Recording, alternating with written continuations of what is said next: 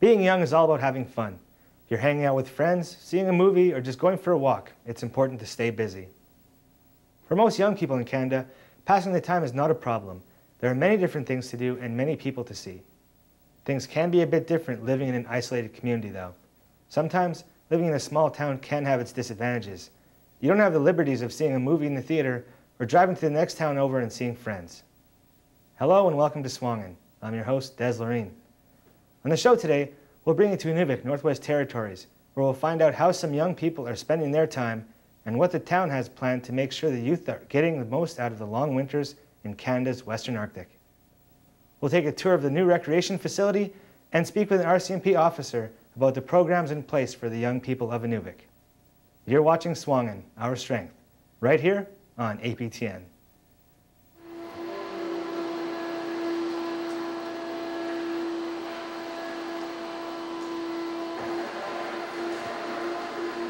I'm Peter Clarkson, Mayor for the town of Inuvik. Started as Mayor in November of 2000 and was just recently re-elected in October of 2004. So I have 2 years in this term. And guess what we've tried to do the last 4 years, myself, council, and staff, is to make Inuvik a better place to live, a healthier place, a more active place, a place that addresses a lot of the concerns and interests that the residents have, tried to develop more things for youth to do, tried to make the town look more attractive, get more paving completed, a better drainage system, try to do some town planning so that we can develop for the future and get the community ready, you know, for any opportunities in the future. So yeah, we've tried to, you know, have some vision and see where the community, you know, would like to go, and at the same time, you know, take care of, you know, the normal municipal services, you know, water, sewer, roads, garbage pickup, you know, the normal things that people, you know, depend on a municipality for. I'm Cassidy Walper from Edmonton, Alberta. I moved here about 4 years ago to live with my dad. It's all right at times, but it gets pretty boring. There's not much for the youth to do. And there's a lot of alcohol and drugs, and it's hard to stay away from it. So if you're coming in for hockey or curling or the community hall, everything will come through these doors. There'll be a ramp coming up, so if someone needs to use a ramp, and then there's also stairs. And this is kind of a waiting area where people will sit and wait if they're waiting for a ride, and we'll have a drop-off area up front and then two big parking areas on either side. Well, it's attached to the current recreation complex, which has the arena, the curling rink, the community hall, the fitness center, and it'll have in it, I mean, it's mostly an aquatic center. It has kind of 2 pools in it, a leisure lifestyle pool, as well as a 4-lane lap pool, 25-meter lap pool. But it's also got a steam room, sauna room, a whirlpool, a 190-foot water slide, 2 squash courts, kids play zone, birthday room, a large area where people can go and just, you know, have their lunch. So I think it's going to be a great addition to the community. APTN rocks! Yeah, I'm Scott Turner. I'm from Inuvik. It's changed a lot since when I've grown up. Like they're actually paving the roads. That's cool. What about the programs, the things in place for the youth, like the youth center and the skate park? Oh, they're great. You know, it's keeping lots of kids out of trouble. Giving us things to do rather than other things like bad things. I was in the arts festival for a while. Can you just talk about the arts festival there? Just like, so that's held yearly, right? Yeah. So what was it like this year? Well, it was kind of low budget, if I might say, but I've seen better. It was a good experience, you know. All sorts of carving and stained glass. It's wicked. This is where the gatekeeper will sit, and there will be a big counter there, and staff will sit there and take admission for the swimming pool, or just direct people if they're going in. We've set it up so that we've got some large lockers if people want to, you know, lock up their coat and boots if they're going curling or whatever. They can do that, you know, as they're coming into the facility. My name's Ryan Biner, and I was born and raised in this town, lived here my whole life. I like it. It's a good town. don't think there's a problem with youth running wild. I mean, in every community you'll have some youth that are not getting the direction and attention they need, you know, from their parents, and so they're acting out. They're looking for attention. You know, if we look at the population in the schools and the youth that aren't going to school, you know, we probably have, you know, 1,400 to 1,500 youth in the community. And a lot of those youth are doing very productive, healthy things. They're involved in sports teams. They're involved in cultural events and organizations. They're involved in working. But then, you know, we probably have 10 to 15 youth in town that are, you know, creating problems. They're doing vandalism. They're throwing rocks at cars as they drive by. And they're, you know, stealing snow machines. And I think, you know, we just need to look at how that problem can be solved. You know, is it a problem because they're not getting attention at home and direction they need? And then, you know, what can be done? But I think it's a community problem. It's not an RCMP problem. You know, it's not a bylaw enforcement problem. It's a community problem. And, you know, if people aren't being responsible, you know, for their children, then that's something the whole community has to look at.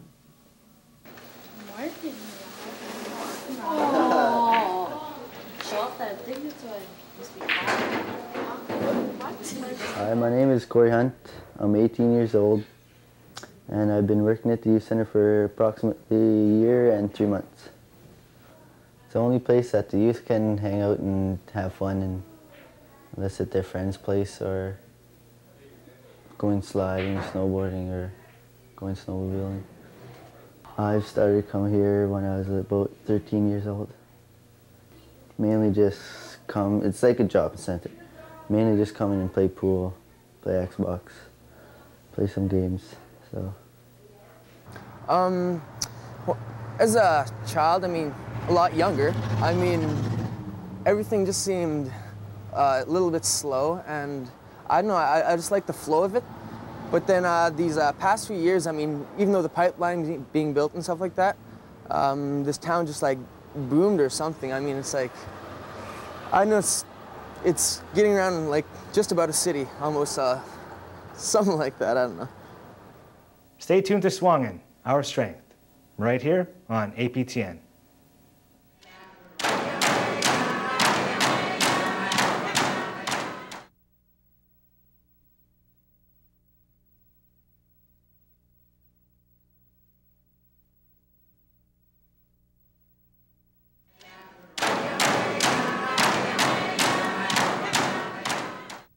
You're watching SUAANGAN, Our Strength, right here on APTN.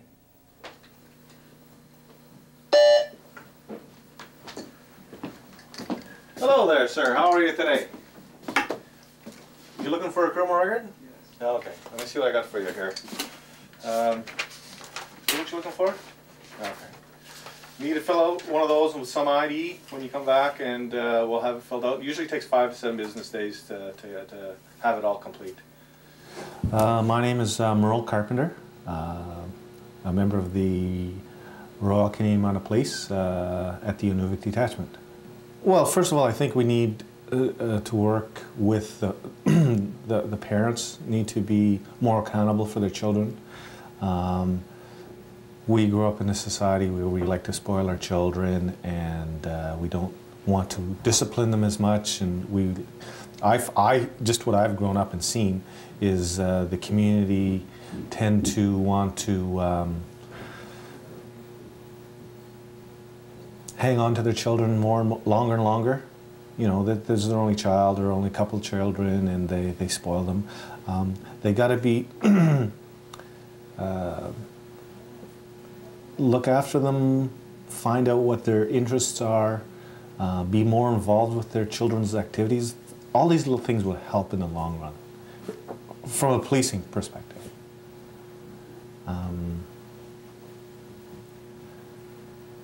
The community's done a fabulous job with regards to the recreation facilities that have gone up in the last few years. Since I've been here, I've been away for a number of years. I just came back 2.5 years ago. There's the new the arena, building of the swimming pool. They got a great soccer program in the school, volleyball as well. Whatever your children are interested in doing, try and take an interest in that and show them that they're interested. And it just makes the child feel more noticed. The child feels that, you know, that you mean something to your parents. Well, I think the center, and we've been trying to attract, you know, more and more youth, you know, to recreation in Inuvik, and I think with the year-round pool and everything else that's involved in there, I think we'll get more and more people going all the time. I think the fitness center was a good example. We put in the fitness center a couple years ago, and I think right now we have almost 700 access cards to get into the center out. You know, and we have over 350 active members. I mean, it's just, if you build it, people will come, and I think this facility, you know, it's going to get a lot of use, not only from the residents of Inuvik, but throughout the entire, you know, Beaufort Delta and visitors. So I think it'll add a lot and provide, you know, some really positive activities in the community. You know, a certain group of youth will get into it, but there's all different kinds, you know. You don't see half the youth of Inuvik at one point, you know. You never see them all in one spot. And this is the pool area, and there's two different types of pools here. There's a leisure lifestyle pool, which has a tots area here, which will have a bench and a bunch of bubbles, and it's very shallow. We've got a ramp there so someone can, if you can't go downstairs or you're in a wheelchair, you can take the ramp in. There's a running river which will have a current in it. There's a big mushroom there where the scaffolding is. We'll have water coming over it. And then on the other side, we've got a four-lane, 25-meter lap pool. And the whole thing has been themed to be a tropical paradise. So there's no windows in this whole area. And if you look across the water, even the tiles and everything are made to look like a beach as you're looking out into the ocean. This is a poolside terrace and was set up to look like a street-side kind of cafe. As part of the overall construction and stuff, we decided to theme the entire center. So the theme guy, as we call him, Gary, came up from Comox, BC, and did an entire, I guess what we call a tropical paradise theme. And then we've also got a large mural. We kind of have a transition between the north and the tropical paradise. We've got a large float-base mural, which people really like, and it's got a picture of Freddie Carmichael's first float plane, and you know, we regionalized it a bit. We got a sign up which points towards Tuck and Aklavik and Fort McPherson and Sigachik, and yeah, and that area will be a great area for having lunch or just sitting and visiting. So I think the whole center is going to be an incredible place to be. This Justice Committee thing they have going is too light on the youth, and I think they need stricter punishments for what they do.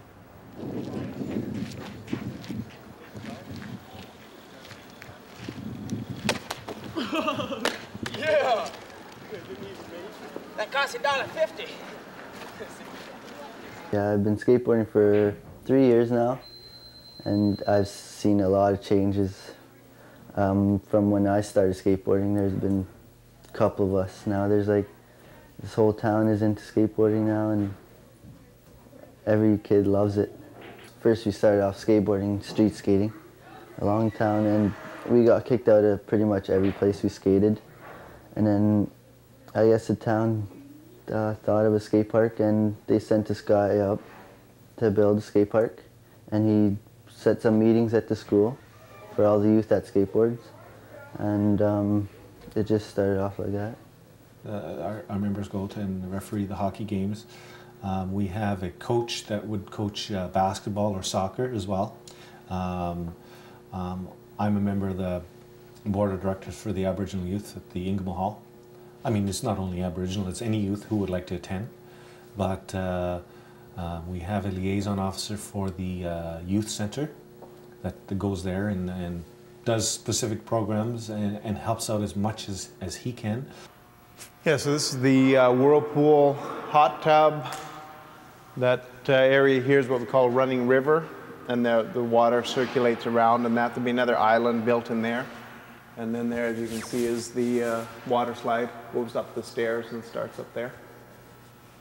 The theming was sponsored by CIBC, and that's why their name is on the balloon. And I think people are impressed with it. I think it's really going to set some standards for recreation facilities throughout the north. And it's going to be the only year-round pool above the Arctic Circle. It's the our next closest year-round pool would be Whitehorse or Yellowknife. So I think it's going to be a great facility, not only for Inuvik, but for the entire Beaufort Delta. Stay tuned to SUAANGAN, Our Strength, right here on APTN.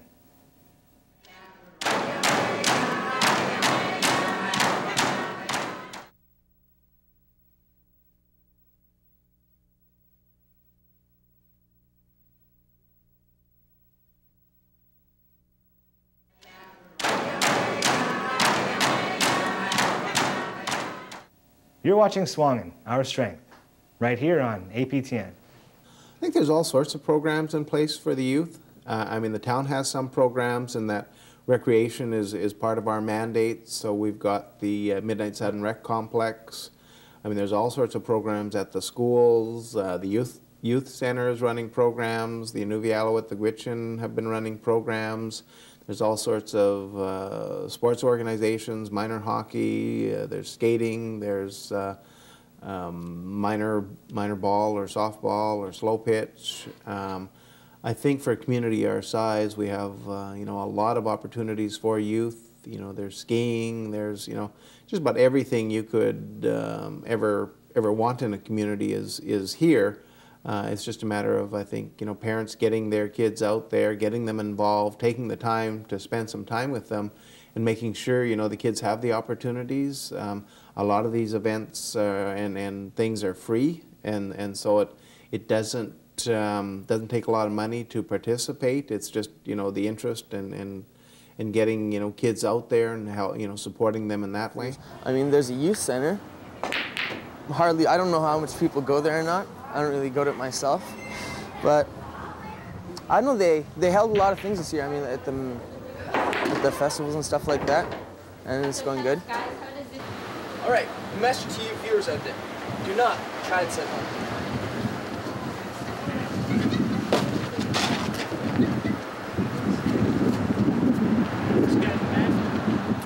I think if we look at how much use even the small seasonal pool gets, a lot of times it's filled to capacity. There's kids lined up outside. This new facility has so much more. I mean, the 190-foot water slide, the leisure lifestyle pool itself is very interactive, the lap pool, and it's going to be year-round. I mean, you won't just take swimming lessons in the summer now. Kids will be able to learn how to swim throughout the year. We've got long winters and dark winters, and this place will be like taking a trip down south and the tropical paradise, and you'll feel like you're someplace else. I mean, I think the one problem we're going to have is people lined up to go in, and we'll be to capacity. And I think it's also going to be a great employment program for kids. A lot of people growing up in communities where they have pools work part-time as lifeguards, and so this will provide more employment opportunities for youth also. Ready? Yeah. Oh, I got too crooked. Just leave it. I'd like to see a lot more things to do with computers, like maybe a youth computer center. That'd be cool. Anything else you want to say about Inuvik or anything? Inuvik's awesome. There you go. There's no other place I'd rather be. Back to that. We have good sports facilities. The tennis court that they put up last summer with the paving went on town. I think they paved that. They put the skate park in. So the town council and the mayor are doing a good job in Inuvik with regards to organized sports and trying to keep these kids busy with activities. 10-year-olds going out back and smoking a doobie. That's brutal. A couple of 10-year-olds going out back smoking. They've got us, the older people set examples, doing it beside trappers or like in front of this place or on the bridge, and seeing little kids walking by just seemed like, I say that. Well, I think it's a good thing for people to get involved in this kind of thing and keep them out of trouble. Awesome, dude. You want to do it backward for us? Yeah, you want me to? Yeah, dude. Just take the mic off first. Oh, yeah.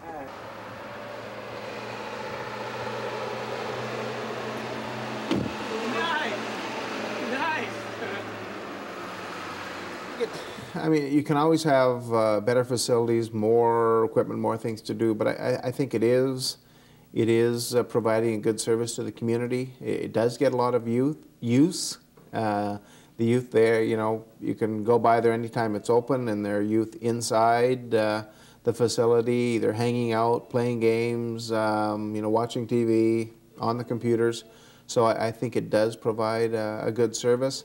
There's been some questions about its location. Is it a good place for it to be right downtown where kids are hanging out kind of on the streets? But I think we need to go to the youth and say, okay, what would you like in a facility as far as location, as far as, you know, a new facility? It was an election issue. People said, you know, it should be moved, should have a new facility. So as we get some of these other projects completed, maybe, you know, we'll start looking at, okay, and work with the youth and work with the youth center board and say, okay, if we're going to have a new center, where should it be, what should it involve, and you know, see if we can't work on it as a community. The youth center is located on Main Street across from the IDC, and the hours of operations is Monday to Friday, 6 to 10, and on weekends, which is Saturday, 6 to 12. Sunday closed, Wednesdays closed. I'm Dana Lenny from Inuvik NWT. What do you think about the skate park? I think it's a good thing. Keeps youth busy, out of trouble. Something to do, you know. Have you been to youth center, and like, what do you think of the youth center, the way it is now? I haven't been in it this year, but I used to always hang out in it when I was younger. It kept me busy, and it was a big social thing, something to do, hang out.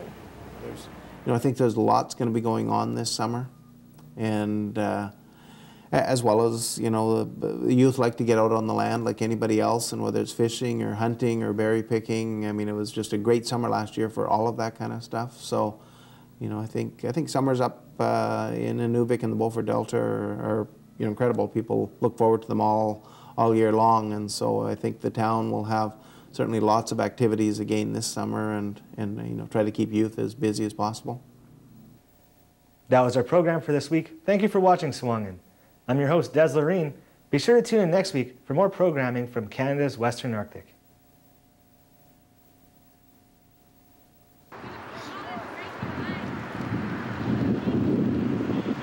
Yep. Yeah! Woo! Yes! All right! Cash right here, man. Let me see it.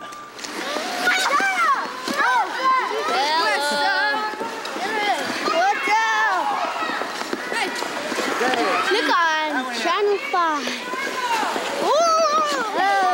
Don't let... Hello. Hi.